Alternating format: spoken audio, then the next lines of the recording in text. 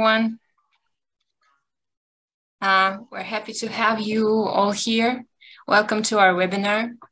My name is Daria, and together with Chris, we'll be your host for this event called Building Language Technologies for Our Underrepresented Languages. Language technologies are deeply integrated into our lives. We use them everywhere. Speech assistants like Google Home and Siri, machine translation services like Google Translate, and so on. However, not all languages get enough attention and are represented in such services. This webinar intends to discuss building language technologies for underrepresented languages and cultures. And today we are excited to have Sebastian and Felix joining us as our panelists. They both have extensive experience and knowledge in the field of NLP and language technologies, and we are eager to hear their insights and perspectives. Let's get to know them better. Chris? Thank you very much, Daria.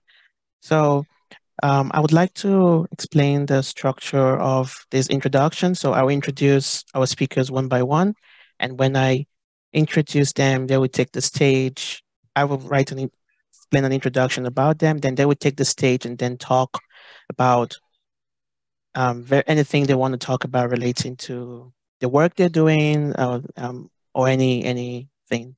So I will first introduce our first speaker, and let's get started. So our first speaker is Sebastian Roeder. Sebastian is a senior research scientist at Google, based in Berlin, Germany, working on natural language processing for underrepresented languages. Before that, he was a research scientist at DeepMind. He completed his PhD in natural language processing and deep learning at the Insight Research Center for Data Analytics while working as a research scientist at Awilin, a Dublin-based startup. During his studies, he worked with Microsoft, IBM's Extreme Blue, Google Summer of Code, and SAP, among others. He's interested, and I might add, a very great expert in transfer learning for natural language processing, which is about languages and how to make computers understand humans and languages more. And he works greatly in making machine learning and natural language processing more accessible to everyone in everywhere. Thank you so much, Sebastian. And you can, I'll stop sharing so you can take the stage and share your screen. Sure, okay. Thanks so much for the very nice introduction, Chris, and yeah, for the presentation, Daria.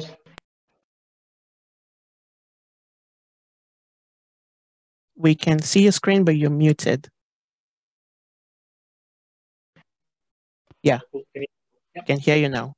Awesome, cool. All right, yeah, so I'm just going to use those 10 minutes just to give a brief overview of what I think are some challenges and opportunities in this area of multilingual NLP, and particularly for languages that are currently underrepresented in research and in our language technology. And we can kind of talk more in depth about some of these challenges later on.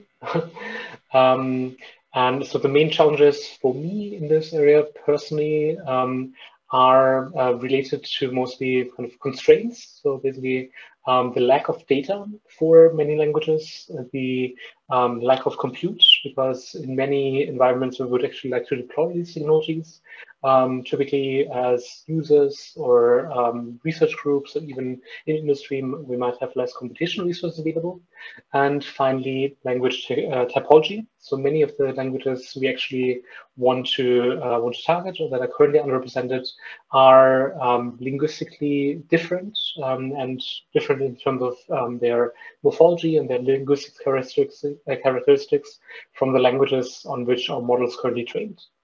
And so to deal with these challenges, I think here are three kind of broad research directions. And in all cases, I'm basically just going to highlight like one example, just as one way to make progress in these areas.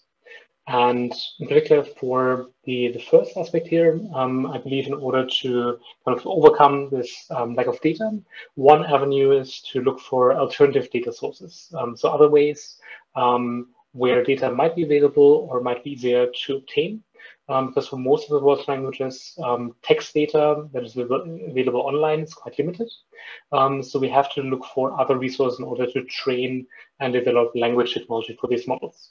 And to give one example and kind of a brief overview of this distribution of data, you can see here on the right in the pie chart that about current models like multilingual birds, which is kind of a standard multilingual model these days, are trained or are covering about 1% of the world's languages.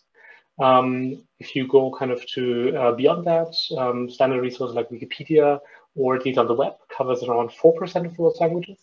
And then kind of further beyond, the Bible covers only about a quarter of the world's languages. And finally, there are other resources like bilingual lexicons, for instance. So these are kind of lists of words and their translations across different languages, which cover kind of a wider set of data, which is currently not being used. And here, there's, for instance, in a recent paper, we, for instance, used these bilingual lexicons to generate additional data for training these models. And this just meant to give a small glimpse of like potential alternative resources. And I think there's a lot of untapped potential in terms of using multimodal data, for instance, or other types of data like radio broadcasts, videos, speech in videos online, or even unwritten books that could be used to improve our language technology for these underrepresented languages. Secondly, on the compute aspect, I want to highlight in particular focusing on more efficient methods for developing to be able to just do more with fewer parameters and more efficiently for these languages. And here, I think one particular interesting paradigm is focusing on learning modular representations. And one particular kind of instance of this methodology that I've worked on in the past uses adapters, which are essentially small bottleneck layers that are inserted into the existing parameters of a multilingual model. And these parameters can then learn transformations that are language specific using kind of standard pre-training tasks, and thus allow the underlying model to specialize to a particular language or to a particular task.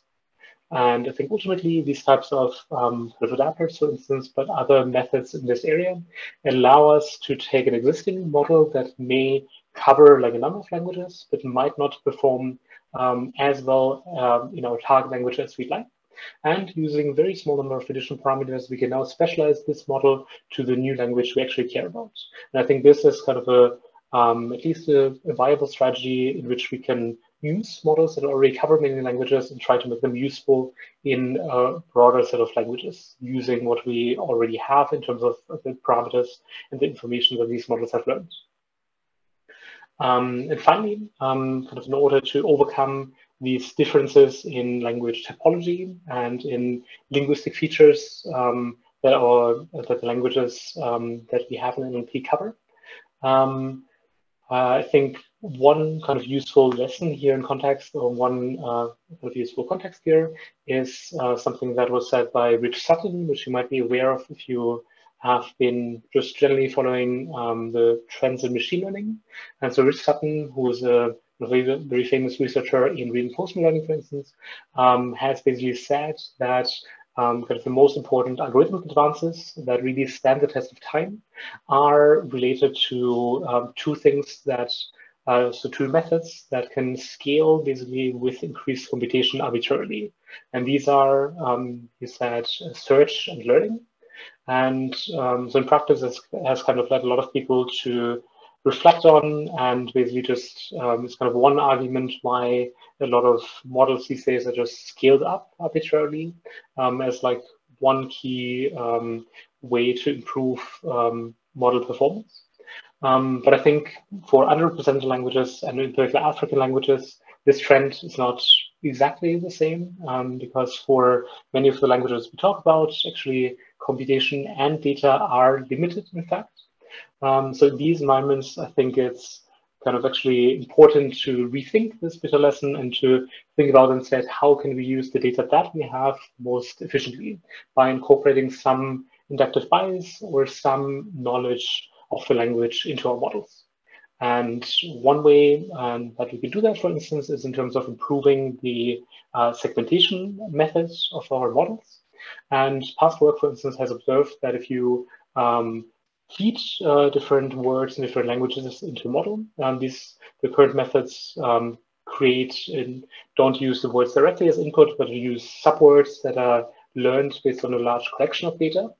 But these subwords, the way they're segmented, looks very different across different languages. So for a language like English, which the model has seen a lot of during training, a lot of words just get a single subword. But other languages, even other ones with relatively large amounts of data, are split into much smaller chunks. And if you look to the very long tail of languages, you now get subwords that consist of individual characters, which are much less useful for actually learning useful information about those languages. So actually trying to improve this subword segmentation can be quite beneficial for actually also learning better information, better representations for those underrepresented languages. Cool. So yeah, I think with that, I hope I was able to give kind of just to highlight a couple of directions that I think are interesting here, and I'm happy to dig deeper into any of these or just generally about other things in the rest of the session. Thank you very much, Sebastian. That's wonderful. Thank you so much. Let me have this ready. Okay, and with this, I will go on to introduce our next speaker. So if you want to build maybe a translation model, so translate from one language to another, and then you want to go to a website and use it, you'd probably go to some big tech companies' translation websites. So in Germany, you go to DeepL or Google Translate. But what if that language does not have your native language? It's a very low resource language. So we have some African languages there, Indian languages, and they're very, very low resource languages that are not supported. There is one platform that can, with a high likelihood, support whatever tool you want to build, and that's Neurospace. Felix Lohmann is the CEO of Neurospace. Neurospace is a software as a service platform and also a no-code platform which offers developers and end users a suite of APIs for different natural language processing tasks. So machine translation, summarization, and you name it. And you can use it without having any machine learning or any data science knowledge. Their primary goal is to democratize NLP and make sure that any developer or any end user can create your app or build your application or your package and use advanced language processing, even for low resource languages beyond English. So thank you so much. And Felix, let me unmute you and stop sharing and feel free to. Yeah, Chris, thank you very much for the intro. It's a pleasure that I can be here, and I will explain to you today what Neurospace does on the speech AI front. So let me quickly share my screen. As Chris said, we work on multiple things, as for example, machine translation, summarization, entity recognition, intent classification, many more. But we also work on speech. So we have our internal developed speech to text that is focusing on anything that is code mixed specifically, what means we have more than one language. That's very common in India, for example, but also in the Arabic speaking world, also in African countries where they mix the local language with English. So what I will talk today about are two things: the natural language generation, which is a text to speech or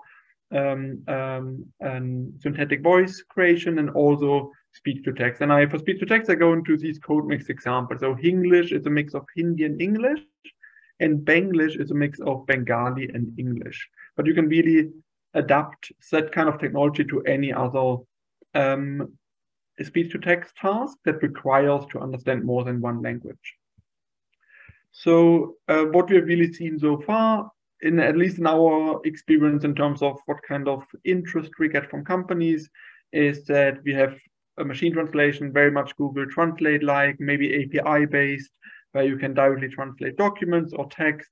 We have local language chatbots, which are also most of the time working on one language, but as soon as you do something code mixed, it normally breaks down. We have seen them transliteration, sentiment analysis, and so on. Even some OCR, which is not strictly NLP, but is very often combined with an NLP task. And we have seen a lot of monolingual speech to text. What we believe at Neurospace, really the future is where we have more of a video to video translation. So we combine actually multiple of the core NLP tasks, which are often called downstream tasks. We combine them to really serve an end-to-end use case. So in the video to video translation, what we have been working on, we are essentially using 3 components. We do a speech to text. So from the audio, we do a transcription in text, then we do the machine translation from text to text, and then on the other end, we do a text to speech. And obviously everything happens kind of behind the scenes. So for the end customer, it is a video to video translation tool. We've also worked on hyper-realistic voice generation, which is a text to speech. And then it's particularly a mixed language or code mix speech to text, where you have, for example, Arabic and English, or we have also worked on Swahili and English in the past, or Hindi and English. Also artificial speech generation, then again, OCR, where we have worked on multilingual OCR. So we call it more building for the future, because we want to combine multiple of our core services and of the commonly known NLP core services or downstream tasks into end-to-end products that take care of the entire process. I would start with video localization. I have a couple of videos included in this presentation, and we will just go through them one by one. And really, it's just for you to get to know what we have been working on and to see our platforms a little bit that we have been built. The video localization, we have been applying it so far for news, for podcast, education, documentaries, where, for example, translated some educational content that was recorded in Hindi about physics. We have done it in Malayalam and Telugu and other Indian languages, just so we have the lecture can actually reach more people. There was an example in India, but yeah, applicable to many, many more cases. Yeah, so let's start with the video. I hope the audio. We live in an era where millions of people are consuming video news content in local languages online.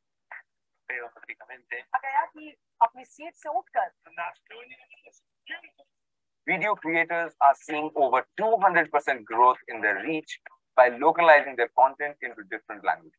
But localizing news videos manually is painfully slow, very expensive, and extremely hard to scale. That is exactly why we came up with a technology for news and media channels to reach a larger audience by translating videos 10 times cheaper and faster than manual overdubbing services. This is a video from World is One News. Watch how the content is translated accurately and overdubbed seamlessly like never before. And big breaking news coming in. Russian President राष्ट्रपति Vladimir Putin ने Ukraine में सैन्य अभियान की घोषणा की. उन्होंने रूस में découvre surprise à la télévision russe. Le président a appelé l'armée ukrainienne à déposer les armes et à الجيش الأوكراني إلى إلقاء سلاحه وقال إن أفعاله هي دفاع عن النفس ضد التهديدات. Using artificial intelligence, we can translate and overdub your videos in 40 plus languages and more than 200 AI voices automatically. It doesn't matter if your videos have background music or multiple speakers, our platform takes care of all of it.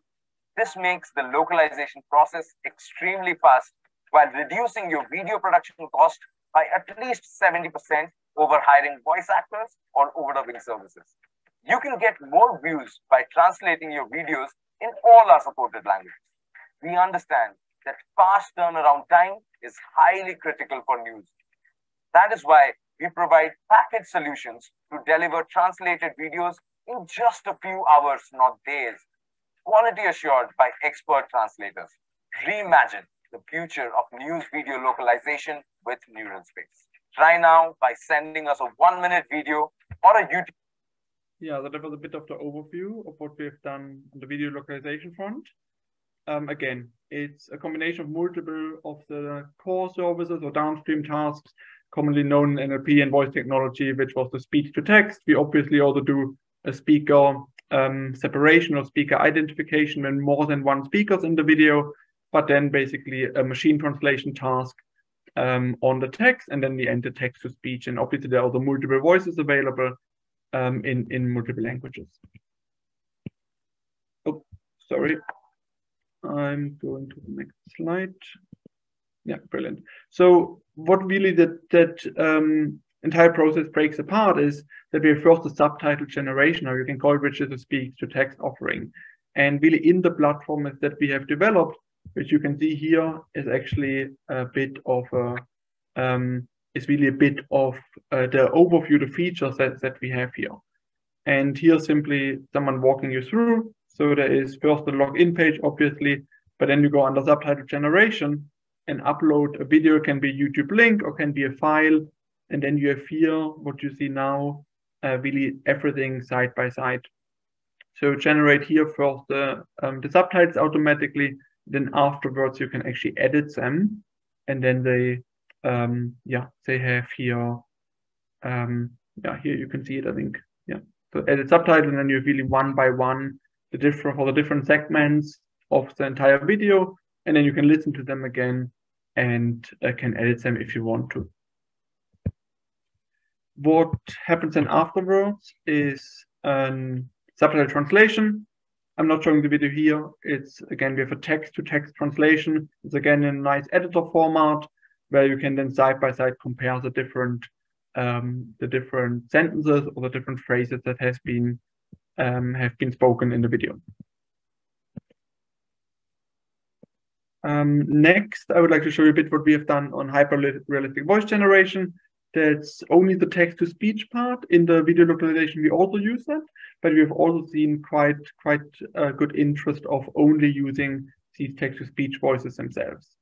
You can see here we have also cloned AI voices. So when there is, for example, a company that has some kind of a brand voice, when you see a certain person in their advertisement, when you would like to have, for example, that person answers your call center with some kind of an automatic answering machine, then we can clone that voice, obviously with consent by that person having that voice, but technically possible, and we have done that for previous customers. So what we have done here is just Narendra Modi, basically. It's not for sale what we have here, but we just took it as an internal research project, just really to evaluate our technology, and just had then Narendra Modi reading out basically a random story. And I can play a little bit of it. I don't know if you have any Hindi speaker with us, but they can hopefully understand the story and can hopefully also recognize Narendra Modi. एक island पर 10 लोगों की लाशें पाई जाती हैं। आखिर उन्हें किसने और कैसे मारा था? आइए इस कहानी की शुरुआत करते हैं। Yeah, so that's probably just the first 2 lines, but what we have done here, took a bunch of Narendra Modi YouTube videos, about 7 hours of data in total. And we have, about 7 hours of training data in total, and then just replicated his voice. I can also show something more. Probably more of us are familiar with David Attenborough, who has absolutely great nature documentaries, and we again took some of his existing videos that are either on YouTube or on Netflix. Here we only took about 2 hours of data, but then we made him reading out the neural space mission statement. And that's probably more understandable for most of us. Neural space was founded with a mission to democratize the world's access to cutting-edge language technology. 90% of natural language processing solutions are exclusively available in European languages. We want to break down the language barriers encountered by people in Asia, the Middle East, and Africa by enabling 6 billion people to access the internet in the language and mode of their choice.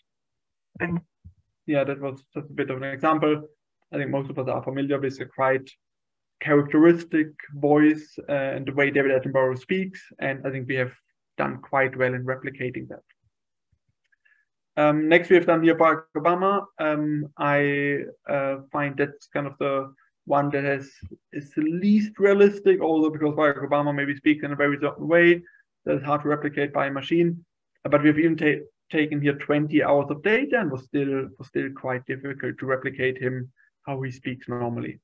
Rich Dad, Poor Dad is about Robert Kiyosaki and his two dads, his real father, Poor Dad, and the father of his best friend, Rich Dad, and the ways in which both men shaped his thoughts about money and investing. Yeah, actually, it's not as realistic as he speaks normally, but we again took some data, replicates the voice, and just tried out what is actually possible.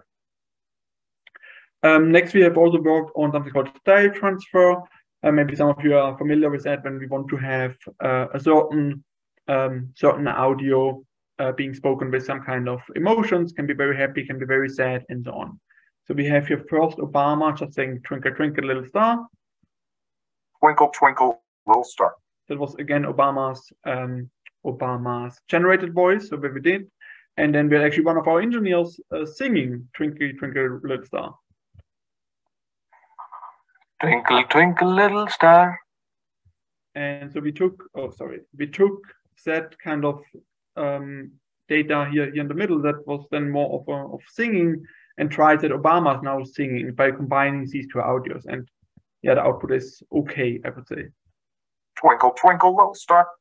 So yeah, what you see is that we have taken the original audio, put some kind of additional audio to do a style transfer, and then have one result. Obviously, still work in progress very much, but yeah, we try to get just an internal research project that we have. Secondly, we have done, thirdly, basically, is that we have worked on people kind of speaking in a different language that they actually cannot speak, but having then a certain accent in that language. So I think what we have here, again, I'm not sure if we have Indian participants, but we have Narendra Modi speaking in Spanish. Although I think in real life he does not speak any Spanish, but he has then kind of imitated, or what we have achieved is imitating an Hindi accent to Spanish, which sounds quite funny actually. Hay algo sobre lo que quería hablar. Es sabido que los gatos siameses son extrovertidos. Es la So you see here that was actually Narendra Modi's voice, but speaking out in Spanish. Again, still improvement, but we just wanted to really like stretch the technology, what is able to be achieved. Then to my last point of the presentation is code mixed speech. So we do here speech to text, and we have seen that in multiple use cases. So call transcription is very common when call centers want to save their conversations as a script, what means as written text instead of audio, simply because of data storage. Text is just a lot smaller in size compared to an MP3 or WAV form data form. And then we've also seen some kind of voice bots like an IVR system, so an automatic answering machine, and also for video audio localization. So what I show you here on the left is basically just our code mix STT, and we have taken a YouTube video where someone speaks in Hindi-English mix, and you will see it's kind of financial topics. He speaks about funds, equity funds, and kind of different times of the year, March to November. And these terms are always used in English, whereas everything else is used in Hindi. So it's normally quite difficult for models to get that, but we managed to get it actually with quite high accuracy.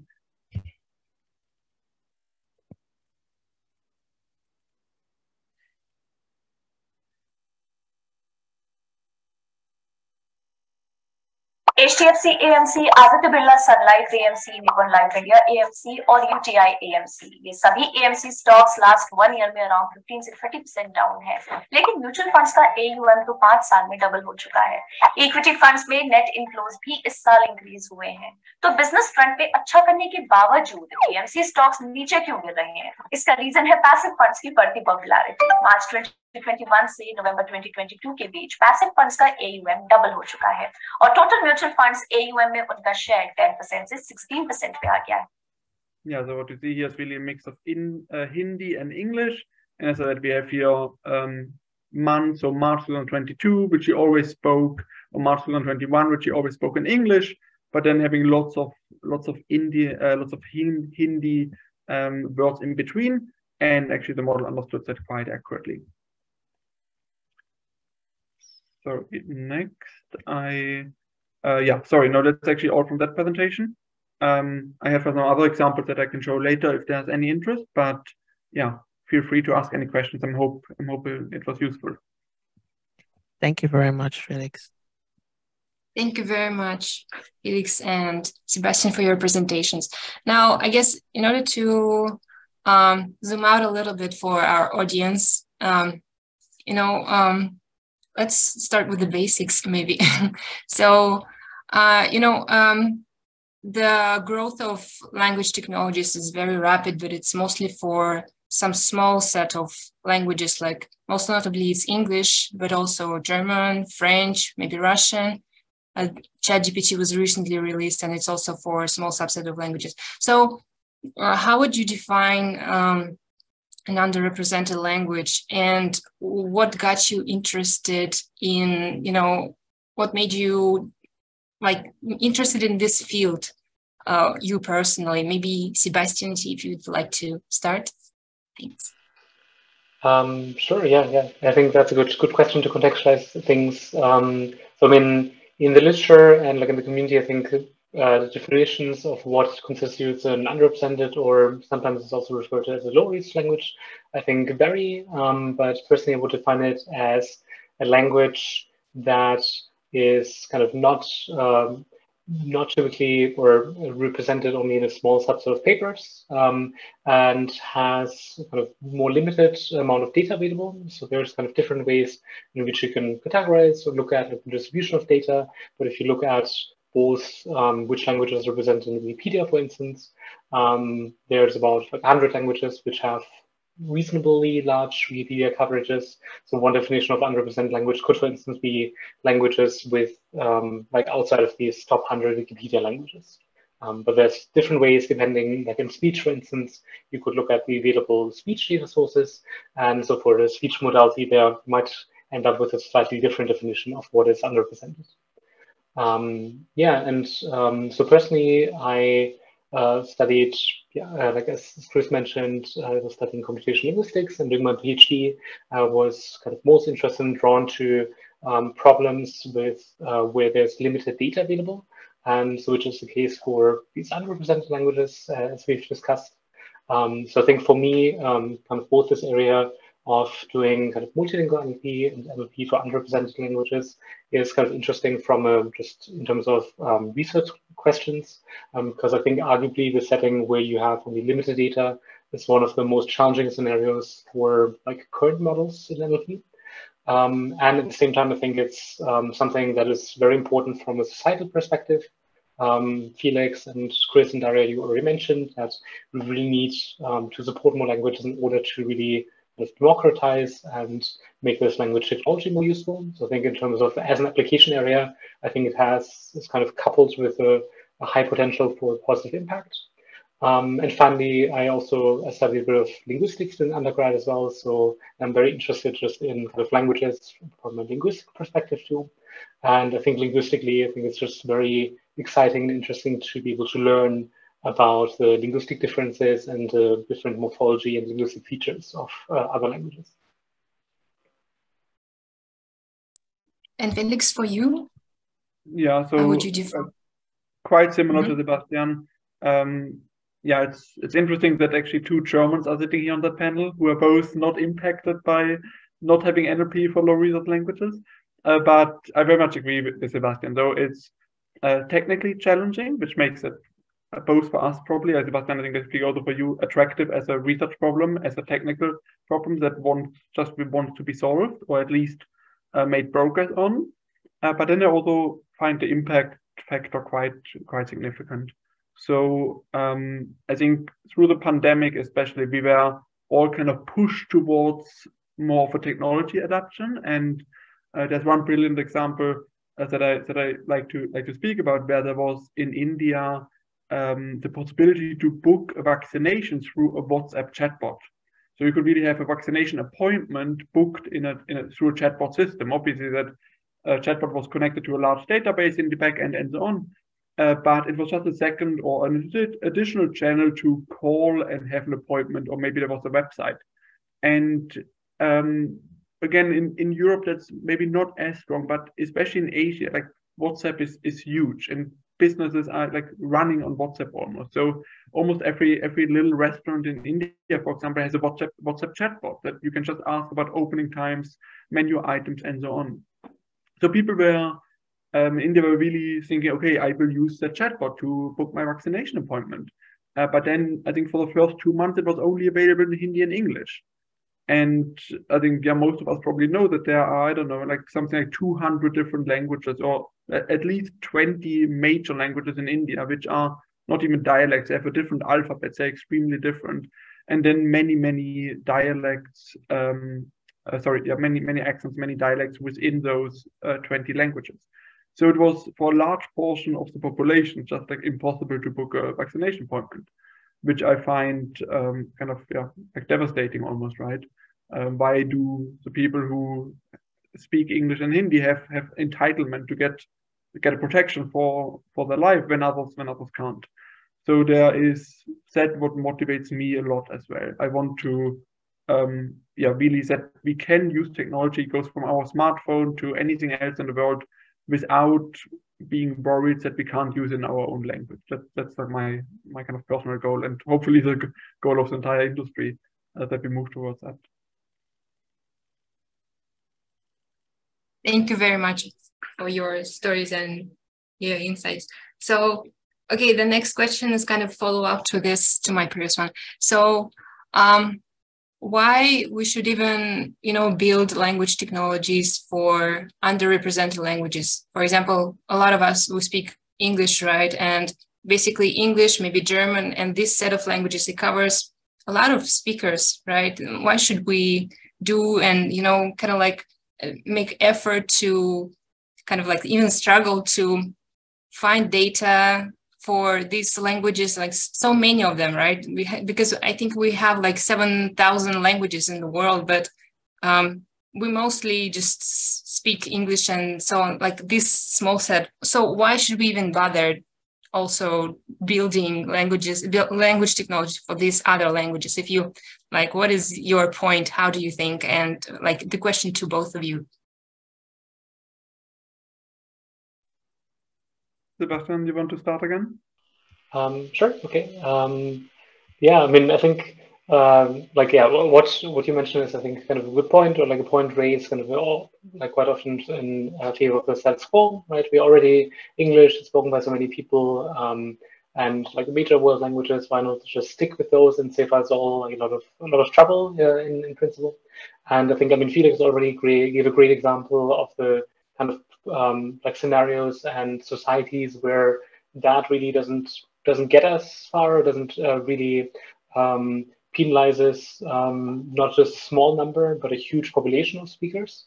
For instance, like Felix mentioned, in India, where there's languages that are spoken by tens or hundreds of millions of speakers that do not fall under these like major languages that are typically the focus of research. And similarly, if we look at like the underrepresented languages, we are not really talking about small speaker populations, but I think it's around like 3 billion speakers who mainly have, like I said, the first language, a language that is, or like one of the languages they're speaking, a language that is not typically like the focus in NLP. So I think it's really about kind of enabling like equal access to technology and services, and also not forcing people to have to learn like a language of a colonial language, or a language that they might not be the preferred language of communication, but being able to communicate in the language that they feel most comfortable with, and that most closely reflects their own identity. And I think that's what we ultimately kind of need to aim for, of kind of enabling people to consume services in like the environment, in the setting that they prefer.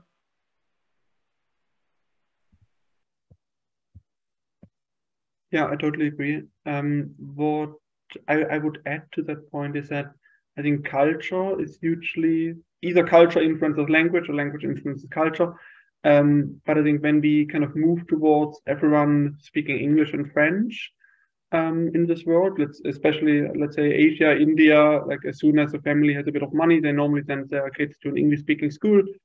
But then I think there's really like a cultural aspect that gets lost a little bit. And this means, okay, we would consume English content on video, right? Okay, we would all watch Netflix in English. Where do these movies come from? From the US and the UK, most likely. So children start behaving in that certain way, want to have what they see in the movies, and really that total cultural aspect gets more and more lost. So I find there is a huge interest in just keeping a language alive because it has cultural implications. And I find also that sometimes, people really enjoy speaking their own language because they can express themselves in a way that they cannot do in English. And that's simply because a word does not exist in English, or they have multiple words in their own language, whereas English only has one word, and then they can't really clearly explain or describe how they feel or what they would like to do. And I think that would be just our world would lose some kind of attraction, I would say, if that all get kind of monotonic towards English and French. And that's very much colonial colonial, I would say, attitude when we then all move towards that. So I think everyone who is not even directly impacted by technology that does not understand their local language should also care, because it's just very, very interesting to keep the world alive with all the priorities that we have. I think it's just an interesting topic that has lots of positive outcomes when there is very accurate language technology for these low resource languages. Thank you very much. And from technical point of view, is it beneficial to be building models for underrepresented languages to make them maybe more robust? Because so basically to teach the models, find patterns maybe, and the more languages a model knows and can operate with is better for the model. Is there something like this that's like another beneficial part in it? Sebastian? So I guess we've seen kind of at least in research and when training these like multilingual models, basically people have observed that kind of at smaller parameter sizes, or if you're talking about like a few 100 million parameters, the more languages you have there in your model, the kind of at some point the performance of your model across the different languages deteriorates actually, just because the model now has to use a lot of or is only able to use fewer parameters for each language. So the more languages you kind of add into the model, the fewer parameters it's going to have available per language. So in this, to kind of counteract that, basically you can scale up the models. If you train larger models, you actually have less of that problem. So you can train large models that cover like 100 languages or so, and that achieve like still very or like reasonable performance across these different languages. But I think in terms of like positive effects, there's definitely, I think, particularly for the lesser resource languages, some positive transfer effects, mainly from like similar or related languages which have more data. So for instance, for many languages spoken in India, they would benefit from including Hindi in the pre-trained data, for instance. So I think kind of one very like promising research strategy these days is also, and that's what we've seen that in both for Indic languages as well as for African languages, for instance, developing models focusing particularly on a certain language family or on a certain region, and only training a model, for instance, for Indic languages. And in this case, I think the effects are much more pronounced, because now you have a model which mainly can benefit from actually sharing information across similar or linguistically similar languages without having kind of outliers or languages which are very dissimilar linguistically now. And it's a much easier kind of optimization problem in comparison. Yeah, so I would like to stress the transfer learning aspect that Sebastian mentioned. So we have done that a lot in neurospace when working on low resource languages. In India, for example, we did Southern Indian languages as one. So we actually kept South and North apart. I have seen approaches where they did just like all of the Indian languages as one. We separated south and south and north.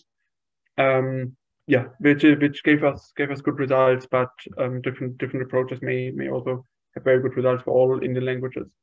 That is kind of the number one point that I would like to say that yeah, really that grouping of languages that are familiar to each other and come from the same history can be very combined to increase the data set, and then there's huge learning across languages. Yeah, we have also seen some strong monolingual approaches, or even we have seen like really these large multilingual models where there were a lot of languages being added side by side, more than 100, for example, on the speech front. Whisper is a great example that was trained, I think, on something like 70 different languages. Also, the largest portion of the data that was still English, I think something like 60%. But we have evaluated across different languages and actually get decent results. But yeah, there are multiple aspects that can be, multiple attempts that can be done. But yeah, definitely combining languages helps in most of the cases. That's very interesting that more languages, combining languages actually has a very huge positive effect on these models. The next question I want to ask is, so we have Sebastian and Felix, you both come from academia and industry, so quite different experiences in terms of trying to build technologies for underrepresented languages. And in the introduction, you presented some of the key things that you're working on. The question is, what is one most important, one major challenge that you're facing in your different fields of interest? So in your industry and academia, what's one major challenge you're facing in building language technologies for underrepresented languages? And also, what are some of the efforts that you're probably doing to battle that, or you know of that's being done to battle that? Sorry, let's start with Sebastian and Felix. Sure. I mean, I already touched on some of the challenges, research challenges earlier, but maybe as someone who's kind of doing research but based in industry, and I mean, one challenge I also see kind of at larger companies in general, or just companies which are maybe focusing on a subset of languages and try to expand to more languages, is kind of reconciling this the business metrics with kind of the general goal that we would like to serve users across many languages, and balancing with what kind of makes most sense from a business perspective. And I think so there, for instance, there's also a lot of evangelizing or education work going on, that these are really kind of things, topics that we need to focus on. And then even though now, for instance, Africa might not have the kind of the same internet footprint as India or as other major regions, if you actually look at the development and growth in in regions like Africa, it really, I think, is makes a lot of sense to actually focus already on supporting and investing on those languages and those communities. So I think in general, in this kind of research area, it needs to be not only in terms of research, but in general from an industry perspective, also kind of forward-looking and building things that are that can not only serve users now, but already future applications that are being developed. Yeah, so basically the biggest challenge we see in industry is that NLP models, both voice and text, have still generally lower accuracy than English models, right? And although we will try to get that as high as possible, we still very often move in that part when we only measure accuracy and nothing else. We move in that part from 80 to 90% accuracy. So for lots of tasks, for example, machine translation, or let's say speech transcription, or some kind of entity recognition, although what a business wants to do with an AI or machine learning based solution, they want to actually partly automate the task that at the moment a human is doing. So a human operates let's say for speech transcription, generally with an accuracy or like a word error rate of something like, I think it's exactly like 4.5%, which is kind of the average human word error rate on speech transcription. So 4 to 5%. Now, when we apply that for, let's say, I don't know, Bengali, I don't know, the most accurate Bengali speech to text model probably has, I don't know, word error rate of 10%, or maybe even a bit more. So for business, really, first the question, why should I replace a human? There's obviously also a scale factor, right? But why should I, first of all, replace a human when the human makes less mistakes? And second, it may even make less sense to replace a human because the human in that country where, for example, Bengali is spoken is generally not that expensive. So the salaries are much, much lower than anywhere in Europe, in the US especially. So it's really a question, why should I use a machine when I don't make that much of economic profit on partly automating the task that the human does, and I even get a lower accuracy, what means maybe in some follow-on business processes, I actually really suffer from these word error rates because, I don't know, sentiment is wrongly classified or something else, right? So there are these two challenges. We have generally lower accuracy and generally human labor or salaries in those countries are generally lower. So it is a kind of a double-edged sword to really replace or partly automate human tasks. So we really need to, this is something what just businesses say, okay, doesn't really yet make sense. Let's wait for 3 more years to implement some NLP because then hopefully the models will all have 95% accuracy. So that's what we kind of face at the moment.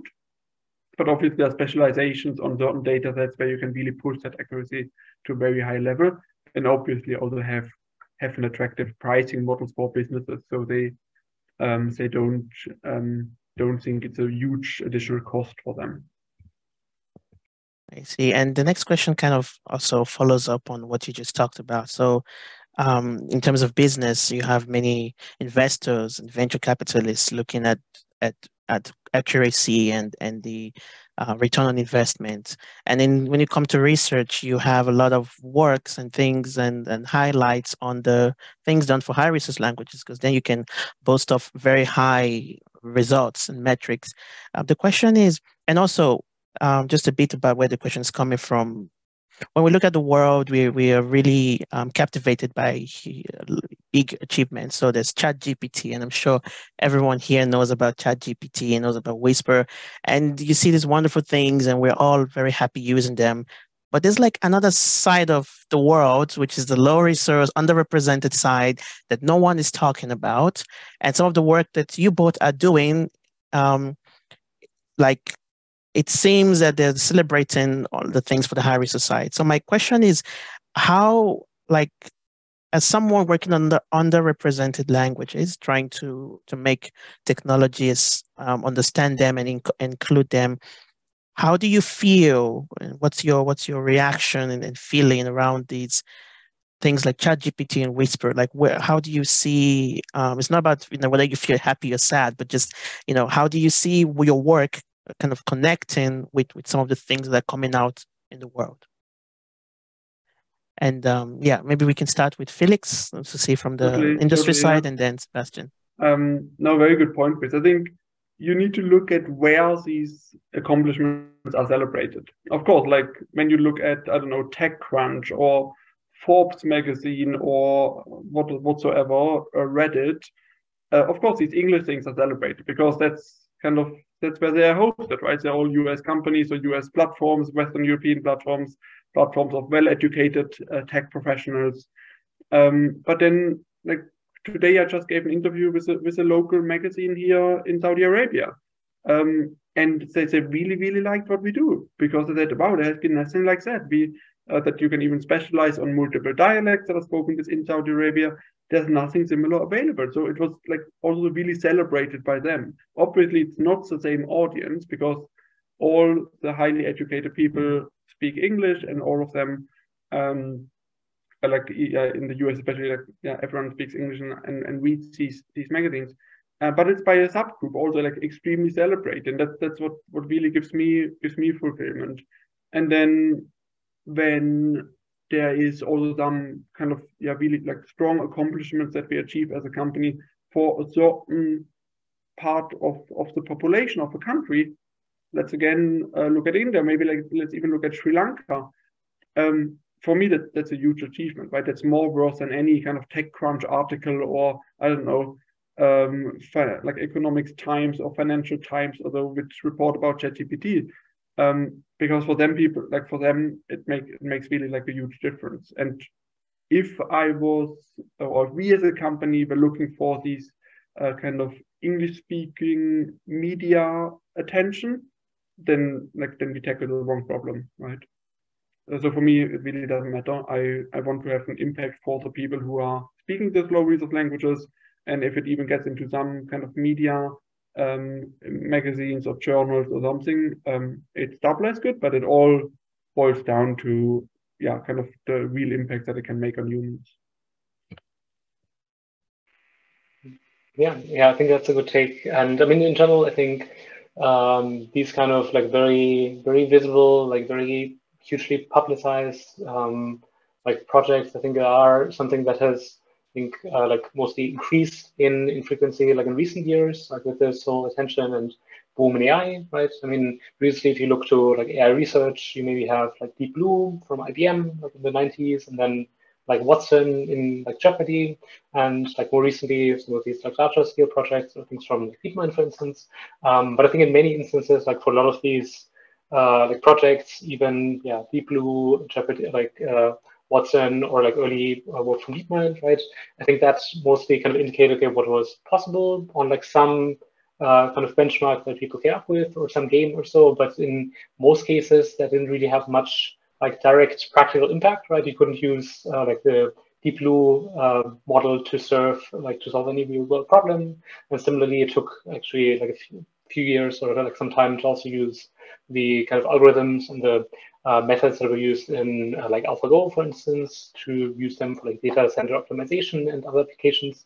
And similarly, with ChatGPT and I think recent technologies, we're maybe getting a bit closer to like bridging this gap. But I think also now we're still figuring out, okay, what to actually do with these models.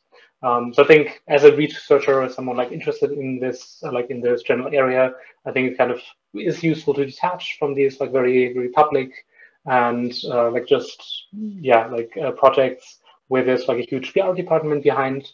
And I think look more, I mean, historically research is kind of more incremental, right, about making progress and building on things, and actually I think as Felix mentioned, I think it's much more rewarding to like develop the first models or the first data sets for a language that previously was not covered or not presented at all in like the research or like product space.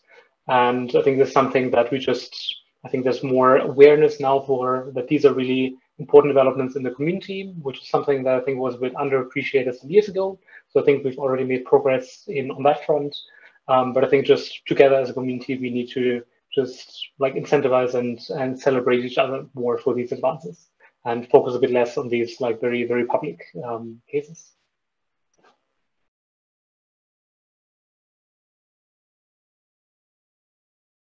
Thank you very much. Unfortunately, there is no more time, so let's accept one question from the audience. So Sasha asked, how are the models being trained on the underrepresented languages? Anyone? Maybe Sebastian, if you'd like to go first. So in practice, I guess it depends a bit on the modality, right? Maybe Felix can say a bit more on the speech side, for instance, but with regard to text, for instance, you might be aware or familiar with monolingual models that have been developed, right? Models like BERT or T5 or GPT-3, right? All of these models are trained using kind of some variation of like some form of like masked language modeling or language modeling where you predict the next token on like lots of unlabeled data from Wikipedia, from the web online. And basically, because these methods, these like transformer architectures and the like objectives, these models are trained on like scale really well with a lot of data. So the same sort of methods has basically been applied kind of in the same fashion essentially to learning on like large amounts of multilingual data as well. So now you do not only feed just like one data or like one language into your model, but language or data in many different languages, around 100 languages for current text-based models, and train jointly using language modeling on this entire kind of combination of data. And yeah, and in practice, this, even though it's kind of quite simple in terms of the like overall formulation, I mean, obviously it's quite challenging from an engineering perspective, but that has really like enabled models to learn like very useful multilingual representations. Yeah, quick addition, how we have done something in neural space. So again, as a research project, we took Whisper, which is obviously a well-known speech-to-text model that came up by OpenAI a couple of months ago. And then we, which has been trained, I think, yeah, something like 70 different languages. The distribution of language in the data set is still very much leaning towards English. I think at least 60% of the data is in English. But then we have fine-tuned it on a certain monolingual data set. So there are also like great tutorials by Hugging Face how to do that quite easily. I think Whisper is already part of the Transformers library of Hugging Face. So they have even then done that basically for you. So you have directly models available that are based on Whisper, but are then trained or fine-tuned on a monolingual data set. Okay, thank you very much. Please, do you both have time for one more question, or do we wrap up now if you're busy? I can take one more. I don't know, Sebastian.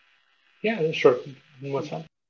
Okay, so then the last question is, do you maybe have any recommendations for young researchers that are entering this field and want to work on underrepresented languages? Maybe Felix, if you want to start, recommendations for them. Yeah, totally. So research is a very, very interesting area. I think Sebastian agrees with me, but like being actually an academic, so getting into what started with a PhD program, got, out of my perspective, ridiculously hard over the last 5 years, maybe, or maybe even over the last 3 years only. So yeah, without a publication in a major journal, you basically have almost no chance to get into a PhD anymore, or at a major conference, which I find, yeah, quite tough actually. So you need to do research already on a master level, and the master is by definition in most countries a taught program and not a research program. You should do independent research that is publishable in a conference where 90% of people who submit papers are holding a PhD, right? So that is kind of the level where you need to get to, that you can get into a very good university for PhD programs. That's very hard. However, I find there's still like thousands of open research problems that really are meant to be solved, especially for low research languages. You can go in every downstream task. You can look at efficiency of models. So when you deploy or when you try to have a production ready system that can serve multiple users and maybe even hundreds of users at the same time, you want a very efficient model. So a large language model and a very large language model may not be the right choice. So there's also lots of research into that direction. Pick a topic that you really deeply care about. That's my strongest advice, because when you develop yourself to be an expert in that field, you will really work on that problem for many years. It's not just like a one-off problem, and you will really work on that for 5 years or potentially even longer. And you really need to deeply care about that. You keep your motivation very high to be able to produce that outstanding research, what you need to become an academic. Cool. Yeah.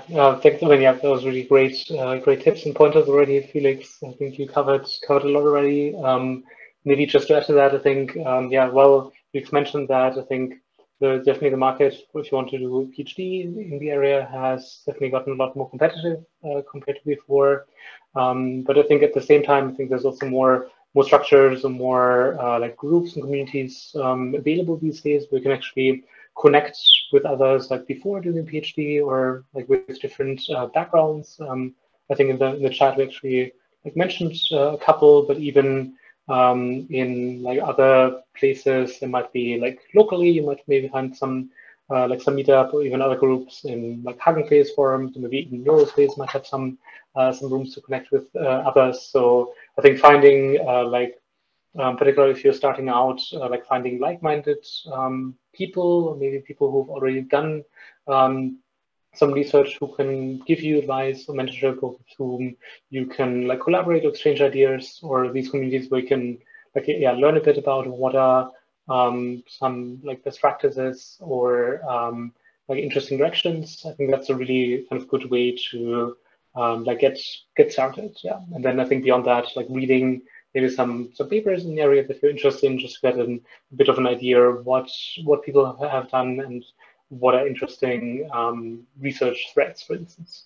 But yeah, so I think that's mostly research, but I think also these days, like Felix with Neurospace, I think there's interesting like potential like in industry or for like startups as well. So I think if you're finding like you don't really want to just work on research, right? You want to have some practical impact for people. I think now is really a good time because a lot of models I think are quite like are at this kind of maturity stage now, where at least for some languages you can actually use them for different practical applications. So I think thinking maybe about okay, what is like a problem like for your languages that is a real issue for people? Can you support them with like their legal queries or enable them to maybe get better healthcare access? Is there something where language technology could be helpful? And maybe also thinking about that from like a more applied perspective, I think can be really useful. Thank you very much. Okay. Thank you so much, Felix and Sebastian. Unfortunately, we cannot take any more questions, but feel free to reach out to Felix or Sebastian. So please, if you can, put how they could reach out to you or to the Neurospace or find out more about the work that you're doing, please put on the chat. Thank you so much once again, Felix and Sebastian, for this panel discussion. It was very insightful learning about the efforts that you both are doing to include underrepresented and minority languages in NLP. I mean, I know about the great work you're doing already because I've worked with some of you, but for the audience, we believe that this has inspired your interest in language technologies for underrepresented languages. And for those of you already working in the field, we hope you've learned something insightful, something useful from this panel discussion. Thank you all for attending. Okay, good. There's networking on the chat, so please put your details. Sebastian has a really amazing blog, and I don't know if he put it. Okay, yeah, he put it. It's a really wonderful blog for if you're trying to understand NLP or trying to understand what's happening in NLP. I highly recommend this blog. It's really wonderful. Thank you all so much for attending. Have a great rest of your day and stay tuned for more events from Africa. All right. Bye, everyone. Thank you very much. It was great. Thank you very much. Thanks for organizing. Thanks for organizing, Chris. Thanks, Daria. Thank you. Bye. Thank you both. And see you all. Thanks for attending, everyone.